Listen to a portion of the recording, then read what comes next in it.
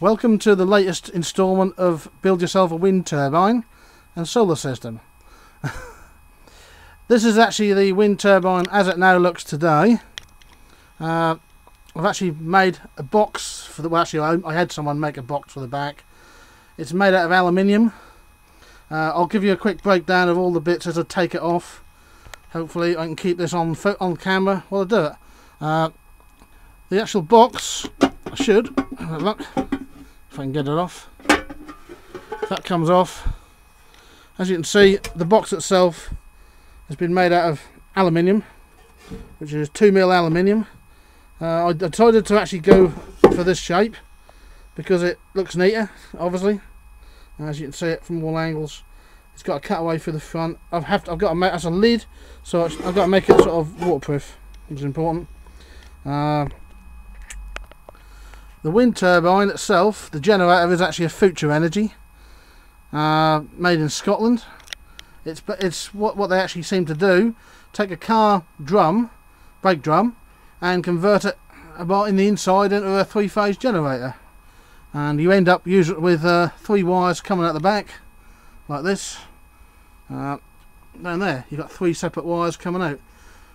This design on the bracket assembly, it was actually made, designed by myself and an engineer who I've got in sort of the area where I live in Sproston in Norwich. It's very hard to find people who can actually do these sort of things, but he had the time to do it and did it for a small fee, I might add. This is a prototype, but it's actually in pretty good nick.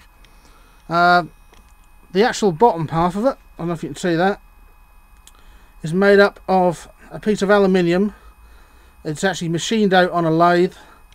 On the underside of it, there's actually a shaft going through the centre, which is bolted to the other piece of plate, the top bracket.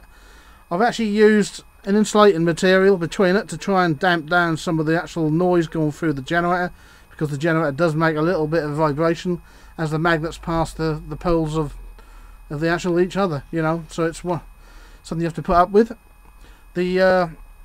I've made actually a top hat assembly, so it actually fits in a scaffolding clamp straight on a 50mm scaffolding pole, which seems to be the best way to do it.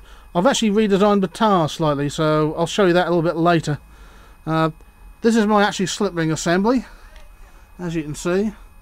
I've actually got 4 brushes, one there, and then the other ones are actually just below it. I don't know if you can see that. So if you look at it sideways, one's on top of the other. This is a custom setup, been built one-off.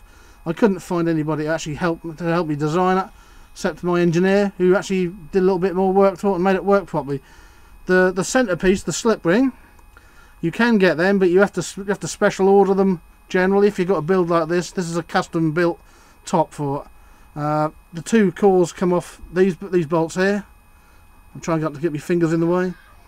And the power comes through the centre, up the cable, up the pole, out the top, touches those 2 there. The brushes convey the actual 12 volts to these points on here, which I'll show there, them 2. There's enough clearance between the 2 of them, so there's no problem with them at all. The other bit I need on this generator is a rectifier kit, which is this, which I used on my old one. And the idea of this one is when I finish with it later on, that's got to be actually fitted to the back. The wires have got to be nice and tidy. I've got to make them shorter than they are at the minute. And I'll actually just run the 3 wires to the connector, but I'll make that neater as well.